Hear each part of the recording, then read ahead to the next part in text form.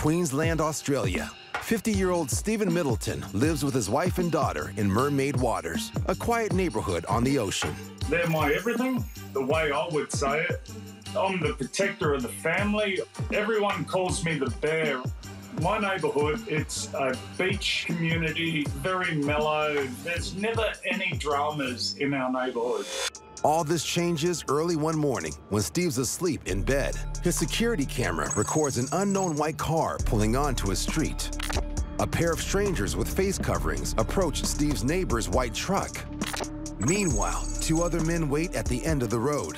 But as one of the intruders rifles through Steve's daughter's car in the garage, inside, an alarm clock wakes him up. I had an early start in the morning, 4:30 fishing trip. So I look out the window, I see torches, I hear a bit of rustling through the cars. It didn't seem right.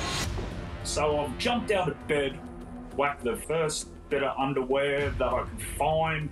I'm bolted. I'm out the door. Armed with only a pair of underpants, Steve charges out of the side of the door of the house, and these unsuspecting intruders have no idea what's coming next. So I come around the corner. I don't know what to expect.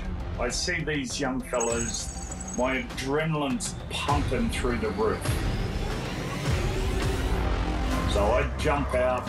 I'm trying to get him down to the ground. I'm holding on to him for dear life. I do not let go of this little guy.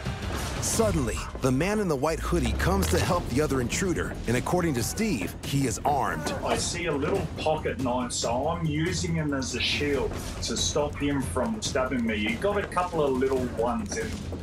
I have to fight back, and I'm fighting for my life now. Now I know I'm in trouble.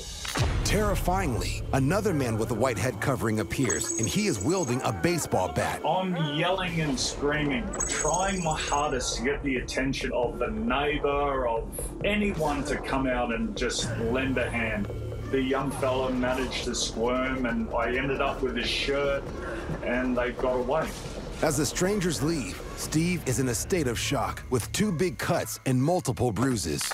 I didn't realize how much I was bashed up. My whole hand was completely covered in blood. My stomach was bleeding.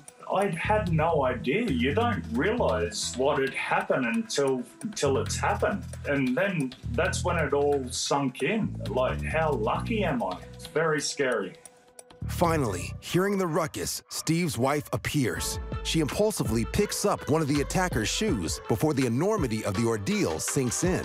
My wife comes running out and she's like, "What's all this screaming? What's going on? I've had to fight off 6 young fellas trying to steal all our cars." Later, the police chase the suspected thieves on the freeway, but they only catch one, who turns out to be 17 years old. He's in the process of being charged.